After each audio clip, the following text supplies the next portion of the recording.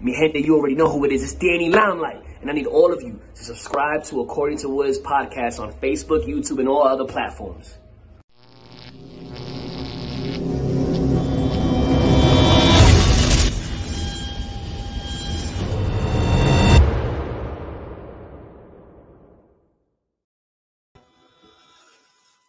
What's good, party people? This is According to Woods, and I have the honor and privilege of talking to, this is kind of an international podcast here because joining me all the way from the other side of the pond in Australia, she's the one and only Bellator fighter, Janay Hollowpoint Harding. Janay, what's going on?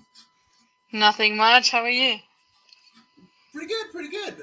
Honored to have you on, and I'm literally sharing this as we speak, and that's shared, and now we can get on. But my goodness, we're kind of has it been about 2 weeks, a week and a half, 2 weeks? Just under 2 weeks, a week and a half. So yeah, it's already going pretty quickly. It feels like it was a couple of days ago, but yeah, here we are. So I gotta ask. I know we kind of talked about it a little bit off air, but in terms of you coming from Australia to Connecticut, or on the Mohegan Sun, kind of tribal land and what have you, what was the process like? Obviously, the situation from the last time you fought is a little bit different, right? 2020 has been different in many ways, right? So in terms of that last time to this most recent time that you fought, what were the differences? Yeah, massive differences. Obviously, a lot of unknowns, a lot of trying to jump through certain hurdles to make sure that we could get overseas, catch our flights and everything like that. So, like I said, we had to get travel exemptions. Obviously, it helped that I already have a visa, so that was all good because even the consulates are closed. So, these things are all kind of, just little hurdles. I got my visa through correspondence, which is really good. I was just able to send my info, and they sent me back my passport with my visa in it, which was great. And I got to void my interview, which is very strange. And obviously nobody has a playbook for any of this because it's not something that we've all encountered before. But once we got there, obviously things were a little bit different. Getting tested before I go, constant temperature checks, quarantining for the days that we did get tested until the end of the day to until the results came back, so that then we could roam around in the casino and everything. Having separate workout areas and everything, that was very interesting, but I actually really enjoyed it because obviously it means I don't have to share my space with everyone, and you're basically guaranteed a spot all the time. Whereas when you have a red and a blue corner training room in the hotel, sometimes you get down there and there's two other teams down there, and that's kind of the whole mat space gone. So that was really, really good. It also, I said this all week, it also felt it was more organized and we were more time efficient. So therefore sitting in our little areas, getting onto the scales straight away, and then getting kind of herded, and everything was very kind of processed in a specific way, so that we were in and out straight away, which was really, really cool because it gave us the rest of the day to cook food or buy food or chill out or nap or whatever we needed to do. I got everything.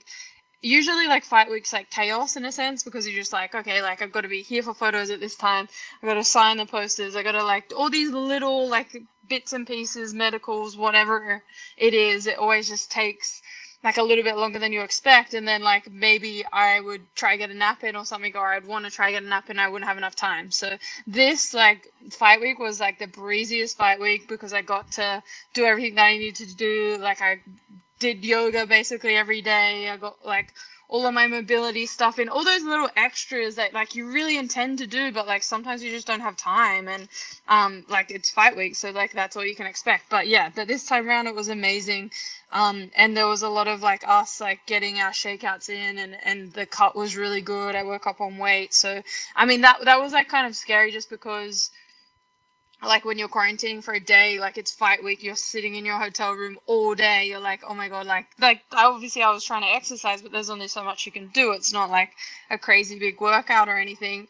And obviously that plays in your mind because you're like, I'm not burning calories, I'm not doing what I usually would on fight week. But all in all, it ended out fine. Like it's just like basically it was a waste of energy stressing about it, but it worked out good. And On Diaz's Ollie, daughter, Mackenzie Dern. Mackenzie Dern. oh yes, Where yes. she kind of attributed, coming from Brazil and then coming basically back to the States, or actually vice Oh, versa. God. Either way works. Yeah. Yeah. Yeah. So, Sorry, it's better. no worries, no worries. But basically, she attributed, going, from the U.S. to Brazil for kind of one of the the reasonings why she wasn't on weight for a particular fight. So it's kind of cool that you just like woke up on weight and been okay. Good, good Yeah, work. I mean, like, that's like this was my sixth international fight. My fifth fight was matched up earlier in the year to fight in the UK, which I was looking forward to. But I've done those fights as well before, and they are extremely long. And even like if I was to fight in Italy, which I was also matched up to fight in, like that's an extremely long flight as well, usually like 30 to 40 hours of traveling all up. And that's like, these are the things like, yeah, it's super unfortunate and it's not where you want to be sitting for 30 to 40 hours, but at the same time, like that's exactly what you put your name down for. And I mean, that's what happens. Like the only other option is moving to the US, or moving to a more central area, which we all have the capabilities to do, I'm sure, like with the help of managers and everything like that. But for me, it's like I choose to stay in Australia, so this is what I get for choosing to stay here, and I guess I just have to adjust to the travel and everything. It's sort of like I kind of know what I'm coming into. I know what to do when I get on the flights. I know like when to start my water load, and all these kind of little things and all the tricks of the trade to make sure that I'm not like retaining the water on the flight and everything like that. You just kind of adjust and figure it out. And my last two fights, my last fight I woke up 400 grams off, and this fight I woke up on weight. So yeah, like I've figured it out. I've definitely like listened to my body. Obviously 145 isn't a majorly big cut for me. Like I do still cut like a good, like probably like throughout the camp, like a good 10 kilos, but it's not like a strenuous 10 kilos, and my body's pretty used to it by now. So I guess I am pretty lucky in that sense. If I was like a lighter weight or something, I'm sure it'd be harder. But yeah, it's sort of just like you just deal with the travel and do what you do, and get there the best as you can, and then yeah, make up for it. Yeah, no, absolutely. Which I want to ask because, like, to me, at least outwardly, it looks like, in terms of the on screen presentation, Bellator, in terms of all of the fights that have taken place during the COVID era, including like UFC's Fight Island and what have you, like, what they have in Mohegan Sun, it I think it looks the best aesthetically, and I mean they've got a like a whole kind of what do they call it? The fight sphere or something like Yeah, that. yeah. I'm pretty sure that's the word for it. I think it's Fight sphere. brilliant. It's brilliant because I Yeah, mean one of the things that, and maybe this is just the Fiji in me, but when you're like Fight Island, like give me a palm tree in the background. I mean we already know there's you no let it be people or outside. whatever, and Yeah, that's one of the things that the UFC kind of has done is like to make every scenic location look exactly like the one before it, right? But one thing that Bellator yeah, has been able to do during this kind of time is really, almost treat like the fight sphere like a TV set, like a production, right? And yeah, visually, the colors that they use are so vibrant, they're so inviting. You still have the walkouts, I think I think Bellator is doing it the best in terms of TV presentation. But what was it like for you? yeah. I mean, like, I did a little sneaky check out of like see what I could see of the cage when we got there, and I could only really see like they had like curtained around the outside, so it really was like a sphere in that sense where like all the production was on the inside. So I was like, okay, cool. Like I won't see it until like like public weigh-ins, ceremonial weigh-ins, and then when I saw it in ceremony, I was like, this is beautiful, like this is wonderful. Like they still had they always do that thing where they put all the champions on the like the banner and stuff, and it's usually quite high, but due to obviously it being a little bit more contained, they were a little bit lower, and that looked really cool. There was a lot more like the walk, obviously like the walkout average everyone saw was like that Bellator name, which is like very common for them to do, but at the same time it was just like felt a little bit more intimate with it being smaller, with the curtains being around it wasn't a lot of echo, to be honest. Like you would have expected there to be a lot of echo because like there wasn't anyone there, but I guess it was kind of filled with officials, like everyone setting up the cage, social, like production, PR, all these people were like actually there, of course, and involved and everything. So it really didn't feel that empty, which was kind of cool. It just felt like the Bellator team, your corners, the referees, and then like I guess like yeah, like curtains around us, and we were just in like a small gym almost, like with a really cool walkout with lots of lights and a lot of cameras around. But like all in all, it felt like really intimate and really like well organized, especially. So I really enjoyed it. Like everyone all week was sort of like, oh, like how do you feel about not having a crowd, blah blah blah, and I was like, oh, I feel like it'll be fine. Like I don't know.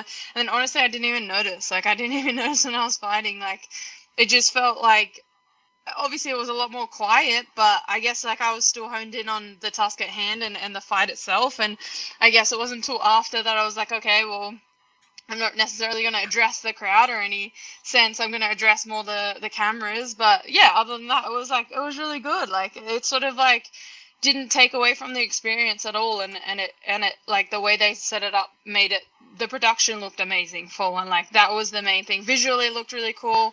And then like on top of that, it felt really nice. I love it. I love it. And I love the fact that it looked as well to you as it did to us at home. So that's pretty cool. It's an enjoyable experience, especially if you're, I mean, literally traveling across continents to do. I mean, you would think that you would get some sort of joy about it, right?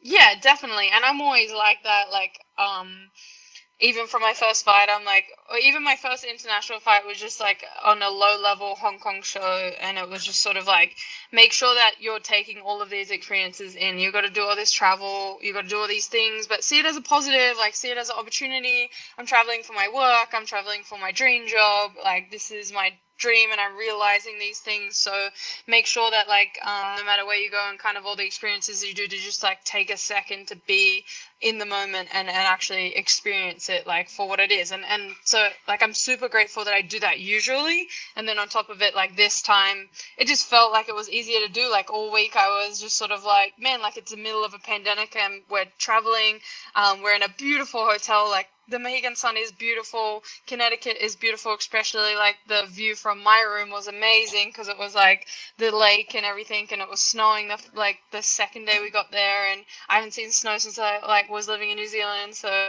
all of these things, like they all just added to the experience, and it really made it like really really cool.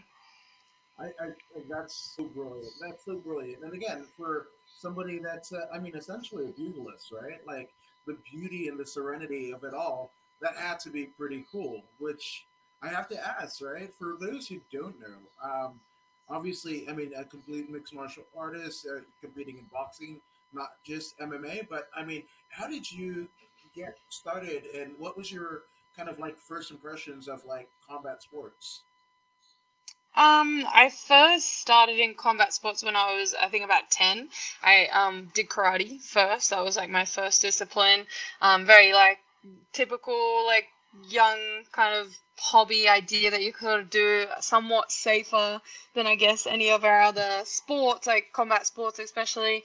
I did karate for maybe like I think about 5 years. I got my black belt and then I just like literally straight from there moved to MMA. That was sort of like I didn't start in like striking or boxing or anything. I just went straight into MMA as a whole, and then did it as a hobby. And then once I finished school, I started doing it more as a career. And then like during my career was when I dabbled in a bit of boxing. I did a couple of Muay Thai fights. Like these were all things that sort of came up, and obviously jiu-jitsu comps and that kind of thing. They came up as I went along. So yeah, it was really good. Now, obviously, I mean, traditional karate, you're when you talk about the adaptation to MMA, you see like obviously Bellator alum Lyoto Machida, right? But I mean that's not the tradition. Like most people that do like traditional martial arts stay in the traditions, learn the kata and all that jazz, but like they almost are negated and discouraged from competing in like mixed martial arts. So like, what was it about mixed martial arts at the time that you were like, hey, I think I might do that. Yeah, well, it's funny because I didn't actually know what MMA was, to be honest. Like, it wasn't like I saw the UFC or something and was like, I'm gonna do that. It was more that when I was doing karate, I felt like I was like needed something that was a little bit more mature. I felt like what I was getting out of karate wasn't quite what I wanted. Like I wanted something a little bit more realistic, something that I felt a little bit more confident in myself. Like growing, like as I was slowly growing up, I was 15 when I started MMA, but I did feel like I was kind of at that stage where I was like, I don't know if I was in like a real time situation, I don't know if this karate stuff would actually help me out. Like it was really something that I was questioning. I didn't feel like this high caliber athlete that I wanted to be. I didn't feel like Karate Kid, I guess you see on the TV. I didn't feel like that. So I was like, I want that feeling. I want to feel like what I'm learning is useful and like not to negate from karate. Like of course I used a lot of things that I learned along my journey, and I guess I still kind of do, especially with like a lot of my kicks and stuff.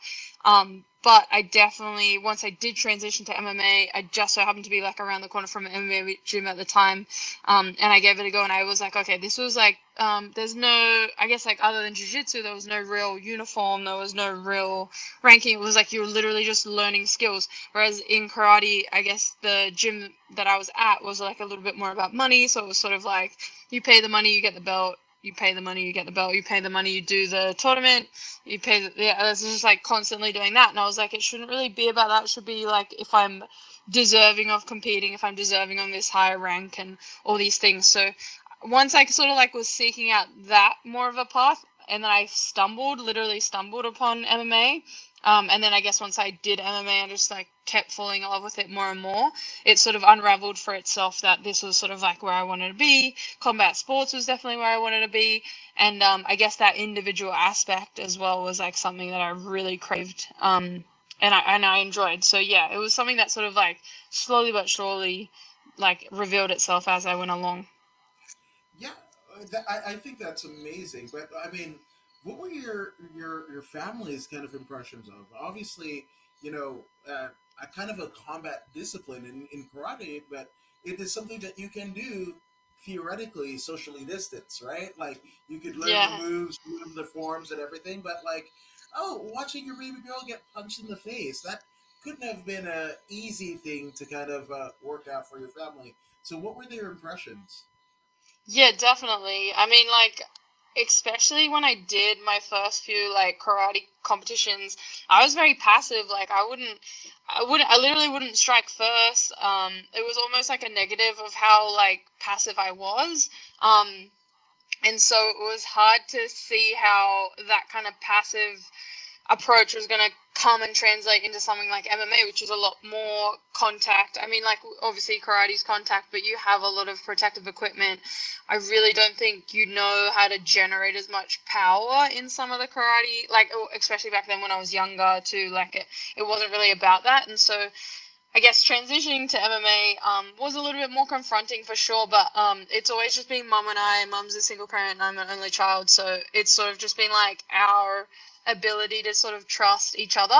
And then I guess like for that reason, she knows me, like she knows like my maturity level and all these things, how I hold myself as a person. So it was sort of like once we started at the gym, the coach that I first started with, Vincent Perry, who I always credit, he was a great, like a perfect first coach for me, especially because we basically walked in there and he was like, I would never let her compete if she wasn't ready. Like, I wouldn't, obviously, I'm not going to put her in any danger. Like, basically, just staring my mum in the eye and just telling her straight facts and promising her all these things that he always followed through with. And he was definitely a man of his word in that sense, which gave her a lot of confidence to be putting her 15-year-old daughter in like a MMA gym full of obviously like 20 to 30-year-old men that were a lot bigger than me, a lot stronger than me, but at the same time, like, always looked after me and became family, obviously, along the line as well. So my first fight was pretty confronting for her, but at the same time, Mum's always just trusted me, and I guess we've had that, like, mutual respect in a sense that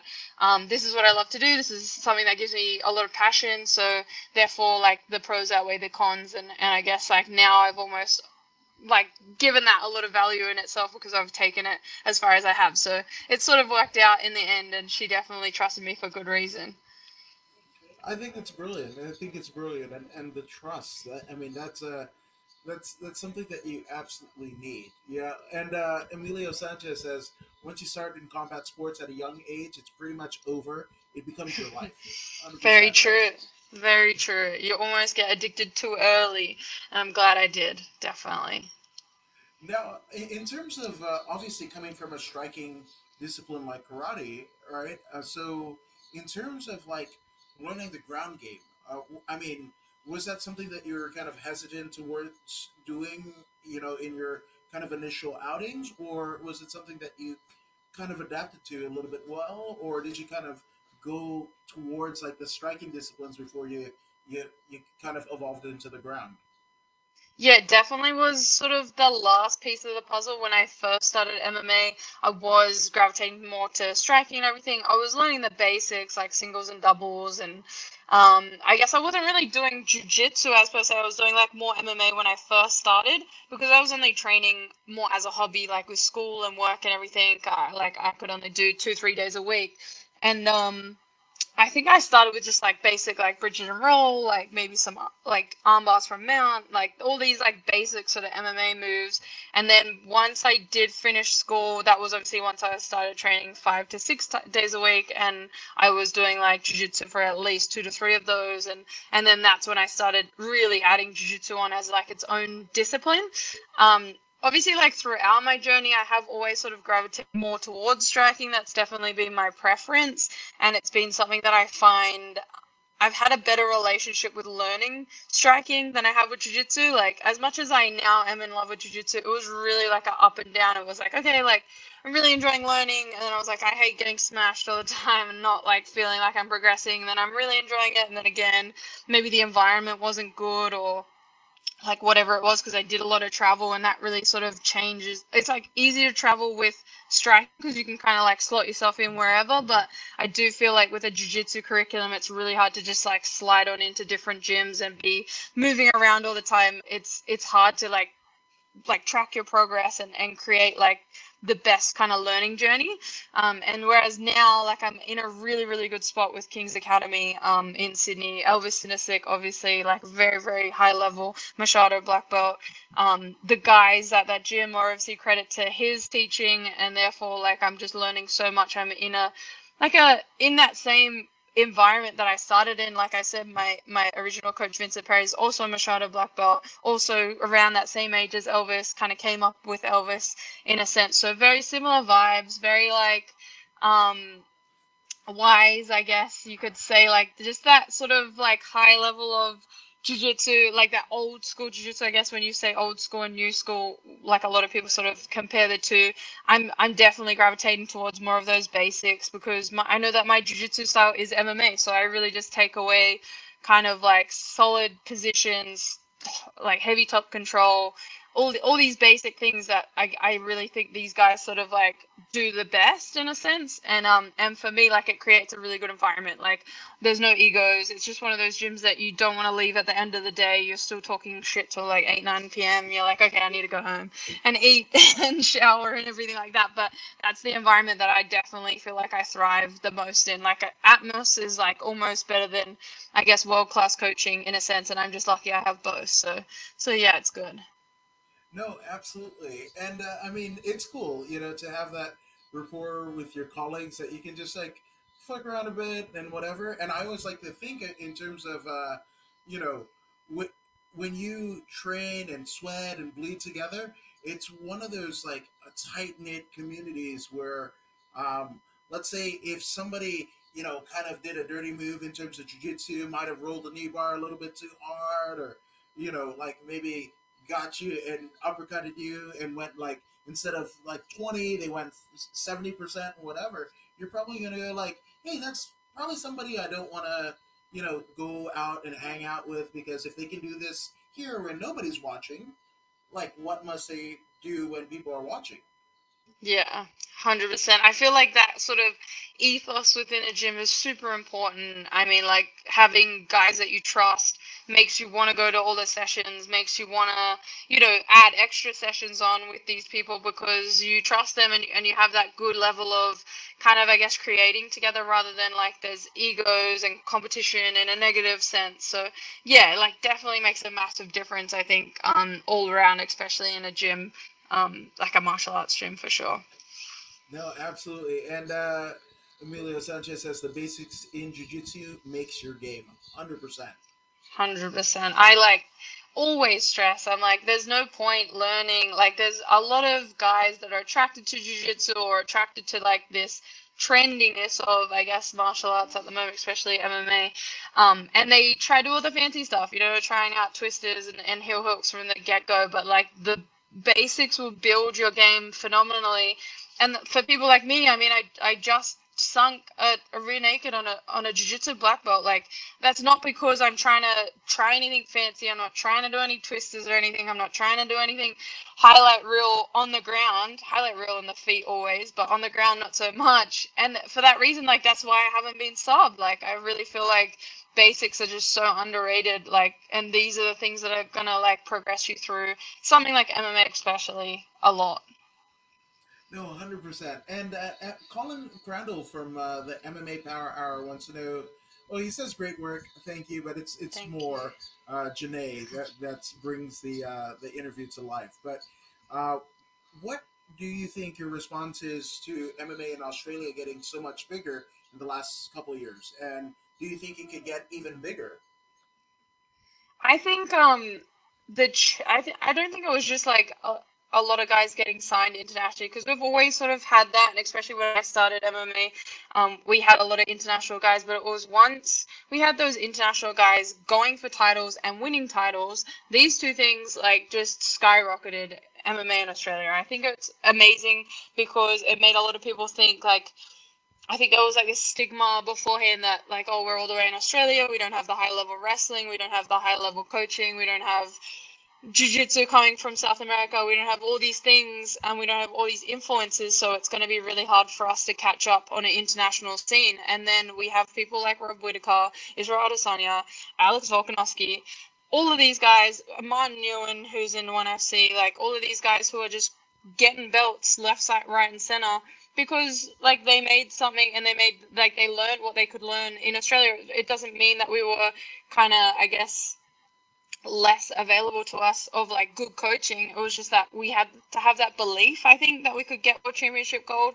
And then once that happened, everyone else was like, okay, I can make a career of this and I can actually do this and it's going to end up being exactly where I need to be. So, and I don't need to move overseas and I don't need to, like live in the US or wherever it is. So, it's been really, really good. And it's been really cool to see, like I said, like I started MMA when I was 15, which means as much as I wasn't competing till I was about 18, it means that I was watching the scene. I was watching the promotions. I was watching these small local shows. And that's all we had was like maybe like 1,000 people max in like a PCYC type hall kind of vibe.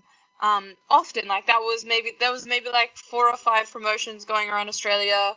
They weren't really, no one was making any money. They were all really just doing it for the love of the sport or like just trying to like add to the scene. And then eventually, and now like we have promotions like Eternal and that are shown on Fight Pass and that are getting recognized as the champions from there are actually good contenders for that weight class and are getting put on the pound for pound like rankings and everything like that, which is really, really cool, like, because that's the stuff that I guess we got neglected for before because we just couldn't get the exposure. And now we've got these champions, we've got these high level guys. Even like when you look at maybe I think like the last 3 or 4 weeks, we've had people like Jimmy Crute, Taito Ivasa, Jacob Malkoon. We've had the boxing scene. We've had the Maloneys. We've had like all these guys that have fought and like left the country, Martin Nguyen, pretty much I'm just thinking of everyone that's quarantined, Arlene Blanco, all these like Australian, New Zealand guys.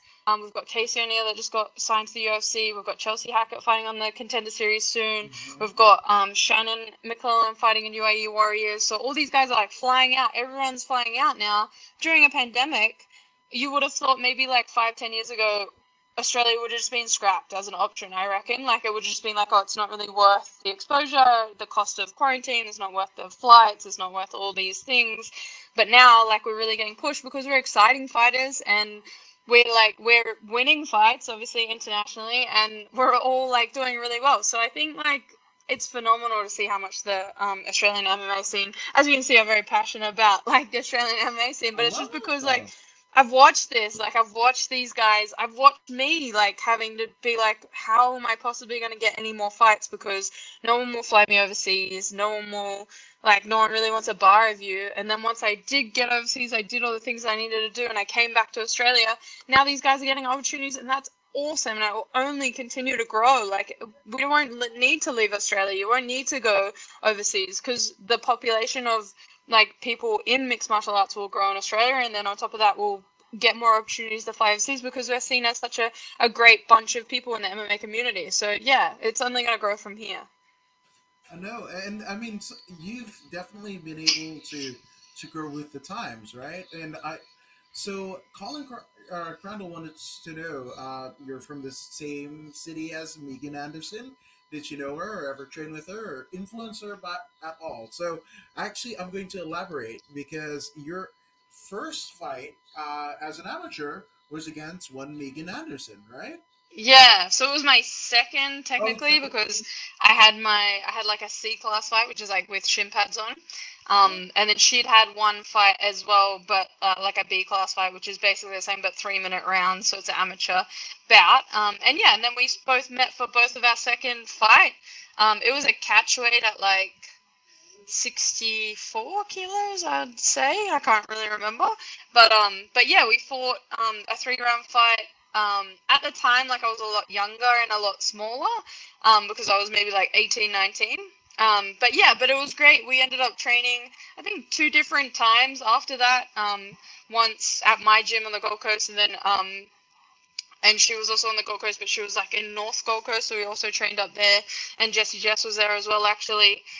So yeah, so like we definitely like linked up, but then obviously then she left, and I haven't seen her since. But yeah, it's been great just to see her journey as well, like being able to follow it and being able to see the sacrifices she's made and to get where she is now. That's like amazing and well deserved because yeah, I got to watch basically from as like at both of our second fights, she went her way and I went my way, and then obviously we both ended up in similar spots in a sense. But it's all in all really positive for Australian MMA, and coming from where we come from on the Gold Coast is a very small place. So yeah, it's really cool. I think it's cool that you guys. I mean, especially after the last win, you can talk about like obviously title contention, which Colin wants to know in terms of uh, fights for the Bellator Championship, the 145-pound championship. How far do you think you are from a title shot? Obviously, you mentioned Arlene Blanco, who just recently basically tested her medal against Chris Cyborg, the reigning featherweight champion for Bellator, and then obviously winning in the wings. You have Julia Budd, the former champ. So in terms of like if you're going to prospect, like how far it would take you to get a Bellator, 145-pound title shot. How many fights do you think, and how many impressive performances do you think it would take to get you? I do think it's one of those divisions that pretty much everyone is maybe 2-3 wins away from a title shot, especially with the only clear contender was Arlene, and she still basically is like, even though she lost, she still basically is the number one contender in a sense, as well as Julia. And but obviously they both just fought and they both lost, unfortunately. So therefore, it's sort of like you probably don't want to see those rematches for another few fights, like for each of the girls, like for Chris to fight a couple more times and for Julia and Arlene to fight a couple more times for them to come back together maybe in the future, for sure. But for that reason, then it really opens up a little bit of a spot for all of us other girls that are a little bit maybe sitting on 1 or 2 wins. Then therefore, like, yeah, you're maybe 2-3 fights away from a title shot. Like, I would say personally, I have 4 fights on this contract, so I've just fought once. So maybe 2 or 3 wins away from a title shot, I would definitely say would be in the midst. So probably like 2022, like around about that time, you would expect a title shot coming from me. But again, like you just never really know, especially with everything going on. If, like we spoke about off air, if I'll be able to come back in February with everything locking down, if I'll be able to like keep this momentum going, I guess, in a sense, and then what Chris is going to do in the meantime, like who she needs to fight. And I mean, like you've seen with Julia, she fought some girls that maybe only had 1 or 2 fights, but they were like 1 or 2 nice wins, and then she fought them straight away. They got to fight for the title. So you can kind of expect these kind of things to happen just because it's more about opportunity and who's available and timing really, to see what happens. But I would say like another 2 wins at least, I would definitely be at least like #1 contender or within that title shot range. So yeah. Which I think it's kind of fun when you, especially when you think about the trajectory of your fight contract. You're right. You fought the first of 4 fights of your contract, and let's say 2 fights, and you get a title shot in that 4th fight. It's you're gonna be in the same or similar situation that Ryan Bader was. When he won the title, and it's just like, pay me more money. Yeah. And it's like one of those things that usually a lot of people think you usually fight out your whole contract, but you usually fight maybe like 90% of your contract, and before that last fight, then that's when you start renegotiating and you start really like looking towards the future. So it's sort of like that weird MMA thing with contracts and like fighting and everything. It's like how you've set your contracts up and like what that means and all that sort of stuff. So yeah, it's interesting for sure. Absolutely. Now, in terms of like the featherweight, kind of landscape, obviously, Chris Cyborg is the reigning and defending champ in Bellator. You've got Amanda Nunes, both having the 135 and 145 pound titles, respectively. So, Crandall wants to know: how do you feel about the hope for the women's featherweight division and to get bigger and better a lot sooner? I really do think like mainly with Bellator kind of headlining it and really paving the way for signing all these girls and it being such a deep division for a female division. I do feel like for that reason it's going to get more popular. Someone like Kayla, I forgot her last name, Judo Kayla, Oh, coming Kate from Harrison. PFL. Yeah, Yes, Harrison, that's it. Coming down from lightweight to a featherweight fight, which is a big deal. I think those kind of things will really create, and I mean a lot of bantamweights coming up to featherweight. I mean, I used to be a bantamweight as well, so coming up to bantamweight, making it a lot more popular, making it kind of like that division that a lot of spectators want to see as well, because we're a little bit bigger, we have a little bit more power behind us, all that sort of stuff. It keeps us interesting, and then having someone like Chris Cyborg leading the way for it is just phenomenal, because I would say she would be definitely pound for pound one of the greatest of all time women's fighting. So for that reason, like it's definitely got a lot of eyes on it, and I think so therefore girls that are maybe within that sort of bantamweight to lightweight bracket will definitely be looking at staying in featherweight as much as they can, because that's where the fights are and that's kind of a good place to be at the moment. So I reckon it'll skyrocket within the next year or so. absolutely. And I mean, I love that you mentioned about the depth of the Bellator featherweight and bantamweight women's divisions, because I mean it's not just, I mean we talked about Arlene Blemka, we talked about Julia Budd, the former champ, the current champ, and Chris Cyborg, but I mean with the signings of obviously Leslie Smith, again a name, or even Liz Carmouche, right? Like Yeah, those are big in the deals, and that's not, flyweights, yeah. and those are just kind of like carryovers from the UFC. We're not even talking about like the homegrown, you know, uh, fighters out of Bellator and the ones that Bellator themselves have prospected from Invicta or the regional scene all over the world. Bringing him Yeah. in from literally Southeast Asia and everything. So I think the women's at 135 and 145 respectively, I think Bellator has a notch, a feather in their cap of having the deepest women's divisions in both divisions. I think so too. And I think like having like the Kat Zinganos and the Leslie Smiths and all these girls, it's great and it builds the division, and then it kind of gives it their own credibility. Like you said, having these girls that they've built up, people like Olga Rubin, people like me, people like Arlene, that they built up, like they had Arlene pretty much the whole time. It's not like she fought on that many other international promotions, and she's a phenomenal star in her own accord, like by her, like, and then same with Julia. I mean, Julia was obviously on Strikeforce, and you can give her that credit, but ultimately the bulk of her achievements were in Bellator, and that sort of like gives Bellator its own credibility, and it's really really cool because it means like we're not trying to. I mean, like a lot of the divisions in Bellator is all you try kind of like take some of the UFC names, bring them over, bring that exposure over, and it's positive. But then you look at someone like Pitbull and so, like all these like really great like home like Juan Archuleta and the Wolf, I forget his name as well, but like some, and Daniel Lima and all these guys that like really kind of stayed over there like in Bellator for the bulk of their achievements, and those kind of like achievements that they did make gives it a lot of credibility, and it gives Bellator sort of that name that it is like a promotion to be definitely keeping an eye on. Absolutely. Now, in terms of, and Colin wants to know, in terms of considering fighting at bantamweight, obviously you've done it a number of times in your career. Would you consider, kind of floating back to that division, or do you feel 145 is home? Right now, I want to achieve everything that I want in the 145-pound division, but it's definitely always been, even like after I woke up on weight again, I like looked at my teammates and I was like, so bantamweight, and they were like, yeah, like not right now, but yeah, like obviously it's an idea, and it's always been something that I wanted to do. I mean, everything that I want to achieve in MMA is unlimited, but like being double champ in some way, shape, or form is always something that I've had my eye on. And because 135 is so attainable, it'll suck to go back to 135 after living my best life at 145.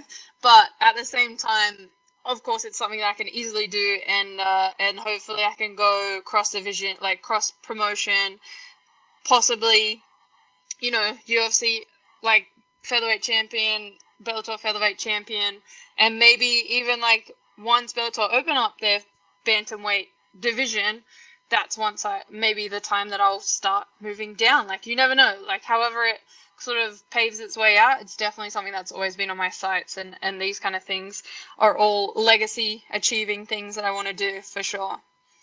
And I love that, right? Where you're thinking about legacy, not just like career, but legacy, like what the long, lasting impact of everything that you're doing right now, what that will leave for, essentially a generation of fighters to do, not just in Australia, but the world over.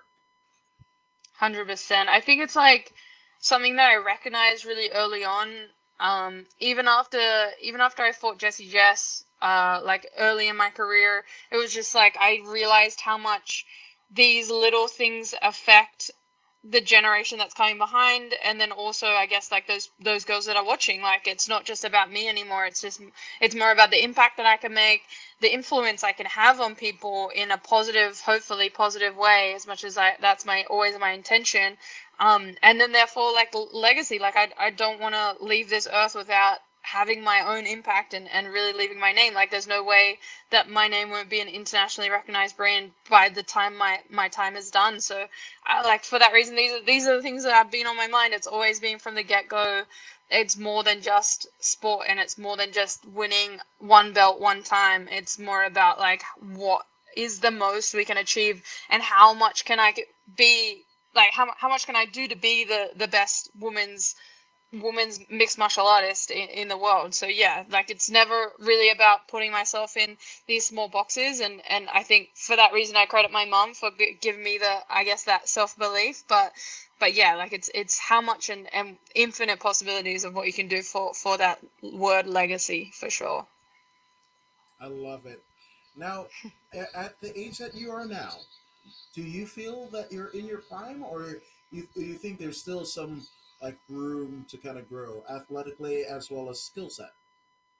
I think there's always room to grow, and I'll probably say this even in a couple more years, and then even in a couple more years after that, for sure. But I do feel like now is a great time for me that I've finally leveled out on a lot of things. My skill set has really sort of come together. Well, it's like one of those things that I even saw. I think her name's Ashley Yoda. She said like it's hard to keep everything even because you dwell in maybe boxing like I did last year, and then you let go of your jiu-jitsu, and then it doesn't like all combine. So I finally feel like at 26, and for the things that I've done in the last few years, after traveling, after moving around and everything, it's like I've finally got everything to settle on like a even playing field, and it's like my MMA game has finally sort of come to pass, and I think that was really evident in that last fight as well. But for that reason, it still means that I've got so much more to learn and so much more that I can do with that. Like now that everything's kind of leveled out, I can just level that all up together, and I can bring it all up as a whole, and we can just critique that last performance. We've got 15 minutes of footage that we can critique, which is amazing. But with the win rather than having the loss, it's always great to learn and win rather than learn and lose. So for that reason, like I think maybe. I think in a couple of years I'll really be in my absolute prime, but right now it's a great place for me to be, and I'm exactly where I need to be on my journey and my trajectory forward, I think. Well, it's there's that adage about being the strong puppy with the like the grown up paws. So Yeah, if you're in that yeah. kind of deal, that's not a bad place to be. Exactly. And I mean, like, if you ever think that you're truly at your prime, then you're most likely not as well. So you're stunting your own growth if you ever think that you don't have anything more to learn, because I always know that there's so much more to learn, but I also have that, I guess, inner credibility to know that I've learned a lot during my career. And as much as I don't have the experience that some of these girls have, someone like Jessie has, I know that the way I understand the sport, the things that I experienced in my career, these will all pay dividends now. And now is the time that I'm getting all my sacrifices, all my mistakes, my little hiccups, my losses, all of these things are all starting to pay off now, because I've channeled them in a positive way, and I've used them to my advantage, and I've learned my lessons. So therefore I think it's one of those things you got to have that little bit of ego to tell you that you know what the fuck you're doing, and you know like way that you're meant to be here and you deserve to be here, but at the same time there's always infinite more to learn. So I think it's only up from here for sure. I love it. I love it. Now, in terms of like, we'll take it back to the fight, right? So, I mean, one of your biggest performance to date, and we kind of spoke at the top of this very podcast about you being the consummate underdog, and you were actually a bit favored in this particular instance. So, talk us through the fight. Like, obviously, as Jim Ross would say, it was a slobber knocker. Obviously, a week and a half after, you're still kind of just now starting to dissipate the scars of war, so to speak. So, talk to us about the fight. How did you feel? Yeah, I feel like yeah, like we said, I would have expected to be a little bit more of an underdog than I was, but the odds are pretty close. I also feel like it was like a fairly clean fight from the both of us. Like there was a lot of those nitty gritty kind of ugly positions, mainly on the cage and mainly on the ground, that were a little bit stagnant in a sense. But at the same time, I feel like I felt at the time when I was in the fight that my striking wasn't very clean. But then once I watched it back, I was like, okay, like it is a little bit better than what I expected. Obviously there's things to work on, and I'm my biggest critic when it comes to that kind of stuff as well. Anyway, but all in all, I feel like it was really clean performance from us both to show both of our IQ to show different areas and different disciplines, for it to have gone a little bit on the feet, a little bit on the ground, a little bit of the cage control, and a little bit of wrestling, and I guess like throwing and stuff like that. All the in-between stuffs really showed that both of us are well experienced and well rounded, and that we both didn't fit into our cookie cutters of grappler versus striker. So for that reason, like, I thought it was really good for us. And then again, like, from my own perspective, I'm really like proud of how much, as much as like the game plan was very vague in a sense, but at the same time, none of the things that I wanted to do were happening. And usually a younger, less mature version of myself would have possibly freaked out a little bit, gone for the finish a little bit too eagerly, and I think wasted a lot of those jiu-jitsu positions by trying to attack the ground and pound and maybe getting caught in a sub or something like that. Like, I do feel like a younger version of me would have maybe rushed things and freaked out a little bit and panicked to try to get the finish, because I was maybe thinking that was the only way I could win. But in the same, like, so that's why I kind of like watched it back and I was like, wow, that's really good that I made those decisions. I problem solved to the situation, and I made sure that every round I ended up on top, or I ended up in a positive place. And like mentally, like, I wasn't even really looking at the time in a sense, but I just knew like it was that time of the round that now we have to do something, like to end up on top, or whatever it is.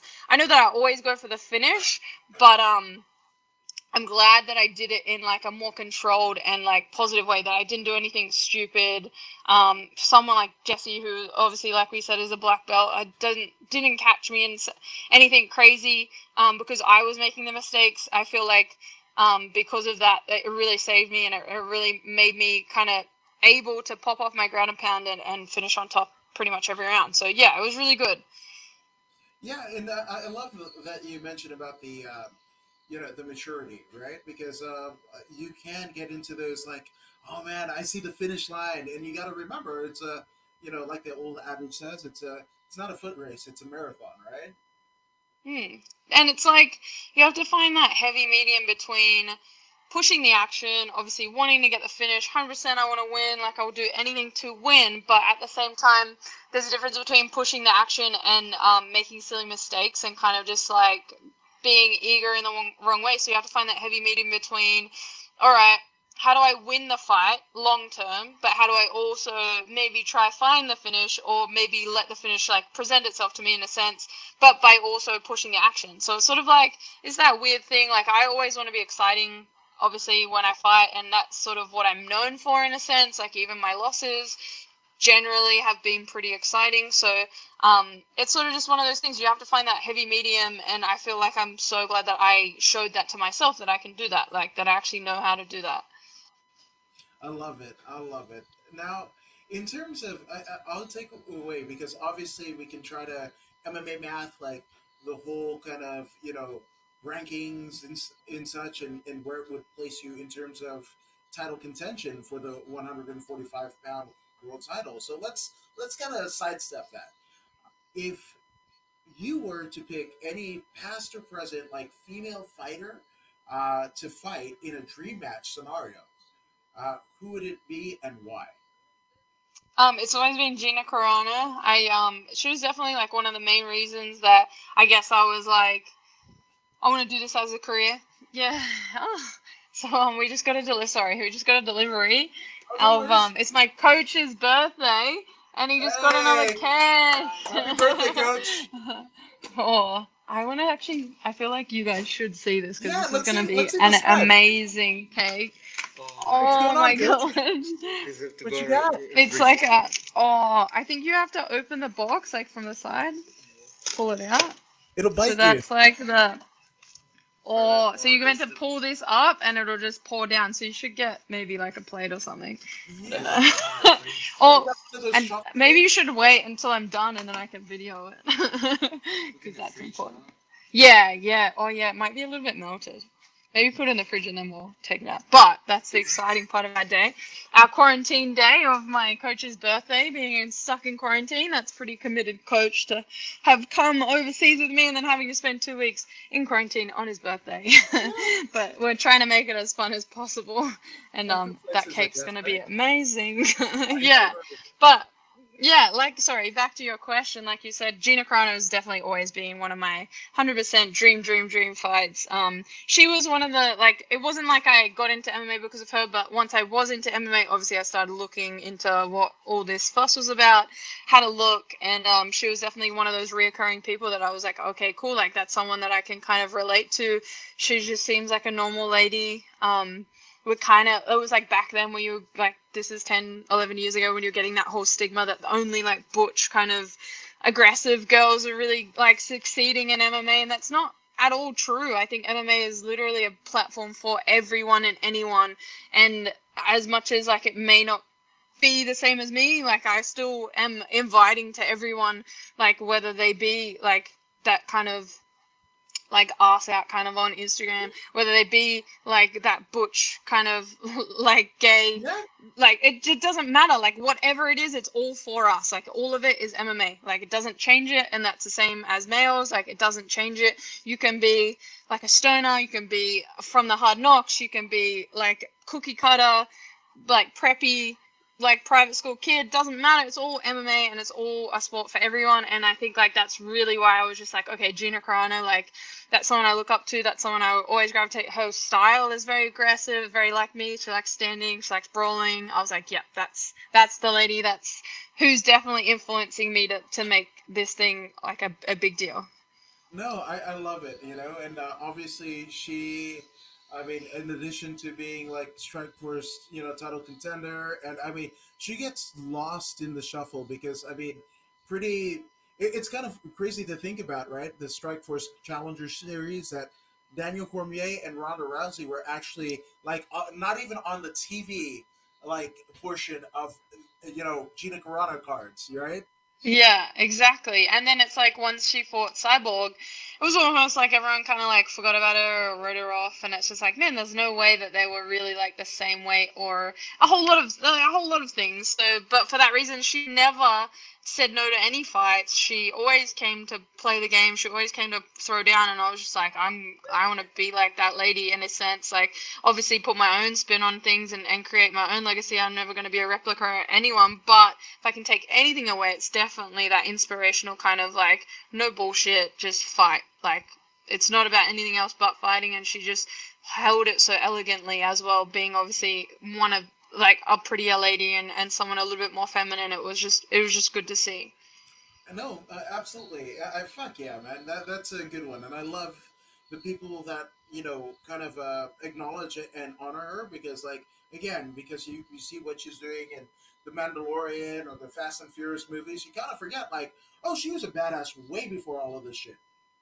Yeah, exactly. And then she, like, another inspirational thing is that she made something out of it. She was doing all this kind of thing before Ronda Rousey, and it's not to take it away from Ronda Rousey, but it's just also to give her credit and not get her lost in these kind of I guess like legacy and journey kind of things. It's like her career path went from MMA, she got so much exposure, and then she made something from it. She made a massive opportunity for herself, and now she's hopefully set herself up for life, which is amazing. And I think what other male or female, other fighters should aspire to do to make sure that you look beyond fighting. We can't fight forever. Like, it's not, I'm not making this shit up. It's just how it is. And for that reason, like, you need to think, what are you going to make of your legacy after fighting? And is there more to it than just fighting? So to create more than a one-dimensional person, and therefore you can kind of do these really cool things like Ronda Rousey and Gina Carano and everyone else as well. I fucking love it. I fucking love it. But what I want to know, right? Because obviously you guys are going to chow down on your coach's cake and everything like that. So, Eventually. what was the post like fight, the celebration, whether that be here in the states in Mohegan Sun or when you got back to Australia? Like, what was like the victory meal that you absolutely had to have? Well, I've already fought at the Mohegan Sun before, and I specifically remember, and the Mohegan is amazing. For those who haven't been there, it has everything that you could want. Like literally everything. There's a Lush in there. There's like a Coach in there if you want to go fancy. There's a Victoria's Secret in there. There's a Sephora in there. But even better, there is Ben and Jerry's in there. There is Dunkin'. There's Krispy Kreme. There's Chick-fil-A. There's like a massive bakery. There's a couple of Italian restaurants. There's a Mexican restaurant. There's sushi. There's like everything that you could want. And I remember last time I fought, when I fought Sinead Kavanagh, we fought early. Obviously, we were on the prelims. I went back out, watched the fights, and then went to Chick-fil-A, and they closed on me, and I was so sad. So this time, obviously, the positive about one negative was I had to get stitches, which was a bit annoying because it took a couple of hours. But then I went straight back, had a shower, straight to Chick-fil-A. Like that was literally like straight to Chick-fil-A because we don't have that in Australia. It was one of my favorite American fast foods, definitely by far. We got Chick-fil-A. We sat around. There's like these cool little fires outside at the Mohegan, and not to advocate banned substances, but we had a little bit of bud, which was really good. So that was Chick-fil-A, fire, outdoors. It was like a beautiful night in Connecticut. It wasn't too cold, but it was a little bit cold, but it was like just enough. Next to the lake, next to the beautiful like rainforest kind of vibes. A little bit of bud. I was living my best life. It was so good. I got my stitches done. Everything was fine. There was no pain, no nothing. Like, I didn't have any pain on my face or anything. I had this pimple that I've had like for 2 weeks, and it got like bruised a little bit, but other than that, like my face was fine. I don't have any broken bones or anything. It was honestly perfect. Definitely. I think it's absolutely fucking brilliant. Absolutely fucking brilliant. And in terms of the substance, we're finding out more and more that hey, it actually helps people. One, and I'm in California, so we've legalized it for quite a while now. But I mean, at least we're not Oregon. Oregon literally basically is like that went crazy. Everything like cocaine, black tar heroin. We're spending too much taxpayers' money on stuff, and so they're just like, fuck it. I think that's what they. I heard of that. Yeah, so, yeah. I mean, we'll see about a year's time how that kind of shakes out, but I digress. Yeah, I mean, seriously, I think it's I mean, it's all in a good time. Now, obviously, I mean, there's been a litany of people that you have helped you get to where you are. So let's get it in order and shout out the people that you want to acknowledge as well as sponsors. For sure. First and foremost, obviously, I want to thank all my teams. At the moment, I am with King's Academy, like I said, Elvis Sinisic. Great gym there. All my really, really good training partners. My head MMA coach is Renato Subacic, which is, we have kind of like our own little team at MMA FFT, which is Fight for the Family, which is really cool. It's just a really good team, and I appreciate all those guys coming out every week. We also have movement, strength and conditioning. My guy Maddie, who has looked after me, took me up on late notice too for this fight, but really took me on board and went above and beyond for everything, like explaining to me like what my whoop scores mean, what my sleep meant, like what all these certain things. So that's been really, really good. That's pretty much all my team done, but for that reason, we'll go into sponsors. So Ruka, obviously, always love Ruka, pretty much always wearing Ruka, if anyone can not tell. The Combat Nutrition guys, they're the guys that are fueling all my nutrition, which I really, really appreciate it, all my supplements and everything.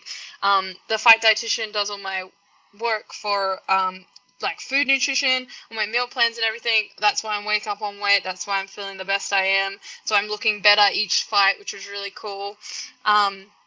And then My Sweat Deck, Innovative, jumped on board. We had BF 9 to 5, which are really cool guys that jumped on board. We had Christian.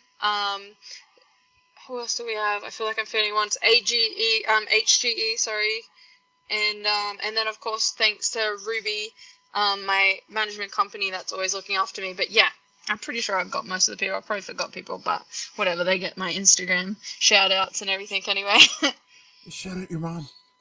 Oh, yeah, always. Always. So usually the first thing I did, and I don't know if you guys saw my fight, but that was the first thing I said to the camera. But love you, Mom. She's the one who made me who I am, and definitely why I am where I am, 100%.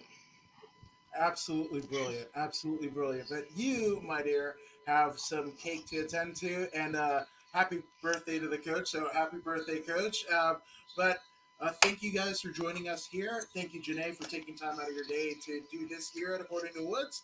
And I mean, if you guys haven't already done so, we warmly encourage you to subscribe to According to Woods, right? And I mean, Janay, you're subscribed, right?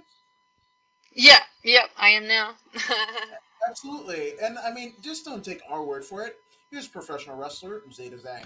Hey, this is Zeta Zhang. Make sure you subscribe to According to Woods